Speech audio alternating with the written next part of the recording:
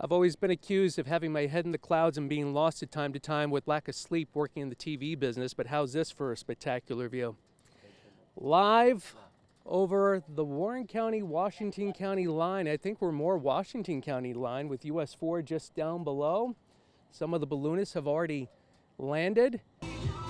Hey, good afternoon, Christina. They are amped up. It's the 43rd annual South High Marathon Dance, and they're looking to raise over $837,000 to top last year. The Montgomery County executive says that he was confused and frustrated by this delay. Now, I also spoke with a business owner here in Gloversville who says that she didn't mind the delay and hopes that we can continue to flatten the curve through phase 2.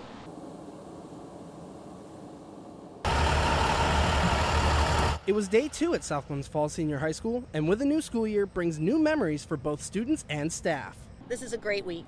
Starting off with 2 days really gets our students in the right mode to start school, and then gives everyone a quick weekend break, so then the full weeks begin. For senior Rachel Jorgensen, that meant walking through the front doors for the first time, the last time.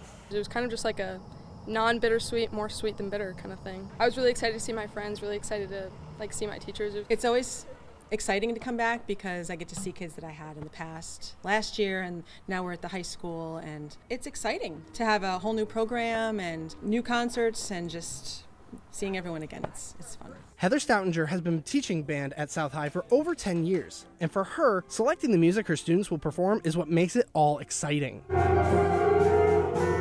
I'm just really looking forward to having programming that's just full and rich, and everyone seems to be very positive and excited. So from my perspective, I think it's going to be a great year. And with the new year comes new introductions. Richard Murphy is stepping in as the new interim principal and already is amazed by the efforts the district is making to ensure the well-being of their students. They've really taken students' mental health very seriously. They've really put their money and their time and their efforts into play to support kids, and I wanted to be a part of it. While Murphy is slated to remain at the school until the end of the calendar year, he says that he will stay on for as long as he's needed. I want to help students achieve their aspirations to get to where they want to in life, and to make sure that they've achieved what they want to and they're best prepared to go on to whatever that next phase of their life's going to be. Reporting in South Glens Falls, I'm David Miner, News 10 ABC. Jill, I'm so excited we're finally watching this together. I know, we get to see Troy in a Hallmark movie. It's amazing. Now, I know you danced growing up. Have you ever wondered what it would be like to be a Rockette? Cassie, it's only ever been a dream. Me too.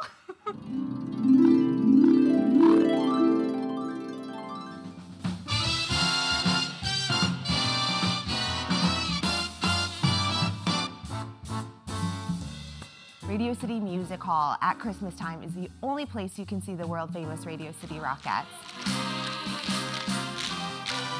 Known for their dazzling dance routines and impressive high kicks, the Radio City Rockettes have been a New York City Christmas tradition for nearly a century. My first introduction to the Rockettes was, of course, on the Macy's Thanksgiving Day Parade, which I think is true for a lot of us. Rockettes are proficient in ballet, jazz, and tap. All right, ready for some strut kicks? Ready. Let's hook up. Beautiful. Pop that bevel, and we'll do 4 strut kicks. 5, 6, 7, 8. 1, 2, 3.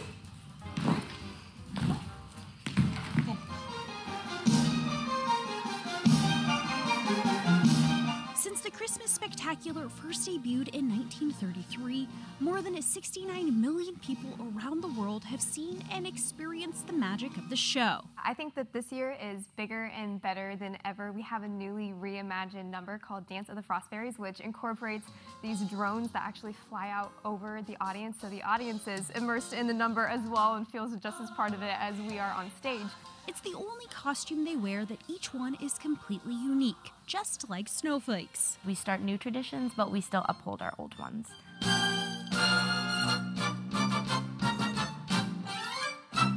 The Soldier Fall really epitomizes teamwork, right? We are literally trusting and falling on to the woman behind us. So the Rockettes, we are all about our teamwork. It's not just one Rockette or 2 Rockettes. It's just sisterhood. In many ways, the Rockettes are symbols of what you can achieve if you dream big, work hard, and most importantly, believe in yourself. 5, 6, 7, 8. You have to put yourself out there, and it's never not scary. I think you can find so much joy and so much success that you didn't even realize in just trying.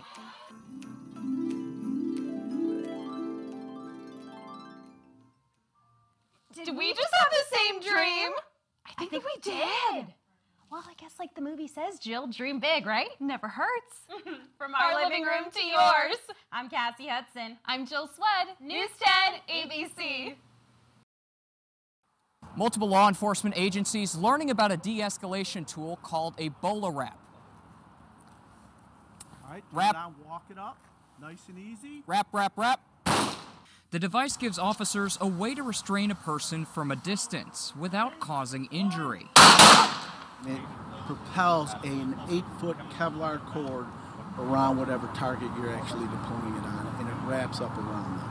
Over 400 agencies across 49 states are already using the bowler wrap. Instructors say it's been an effective tool in saving lives. This may be another option for officers out on the street to use a tool that does not inflict pain. Several agencies from across the state were trained with the device this morning. Rensselaer County Sheriff Patrick Russo sees it as a tool that could be used by his officers in the future. If you have a subject who's highly agitated, and there was one situation where they showed it was suicide by cop, you know, if this can prevent you from actually having to shoot somebody, it's well worth it, you know. I mean, we don't go out there looking to shoot people. Bowler wrap instructors say the device can be especially effective when deployed on someone wearing layered clothing. With upstate New York's climate, Sheriff Russo sees this as another advantage. Sometimes with the taser, the taser won't go through the clothing, so you're not getting good contact. But with this layered clothing, it actually helps for the barbs to catch into that extra clothing pad, and it helps restrain the person more with the clothing on. Reporting in Troy, Harrison Grubb, News 10, ABC.